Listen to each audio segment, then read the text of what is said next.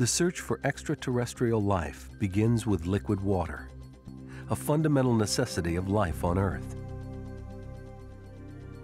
Mars has been a freeze-dried desert for billions of years, but the surface is scarred with ancient river channels, shorelines, and deltas. From orbit, though, it's hard to tell whether a wet Mars could have supported life. How much water was there? What was its chemistry? Suppose you were a microbe, would you have liked that place or not? If so, why? The rovers are designed to read clues to the ancient environment preserved in the rocks and minerals. Each has a toolkit on its robotic arm to grind off the weathered surface of rocks and analyze their composition. They see the world in 3 dimensions with 4 pairs of stereo cameras. There's a high-resolution pan cam for color panoramas, collected and stitched together from individual frames. Color filters reveal details invisible to human eyes. And an infrared spectrometer scans for minerals that may have formed in the presence of water.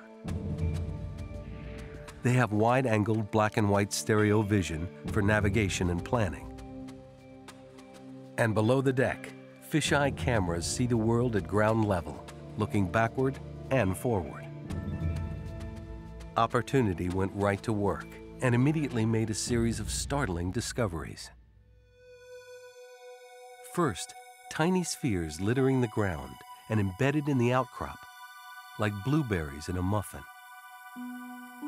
They turned out to be an iron mineral called hematite. On Earth, it forms spheres like these in water-soaked rocks, like pearls and oysters. Then she detected sulfur-rich minerals that can only form in a wet environment. And finally, petrified ripples created by flowing water, frozen in time as sand turned to stone. It all pointed to a time billions of years ago when salty, acidic water soaked the ground and sometimes flowed across the surface. On Earth, microbes love places like this. It was a new Mars.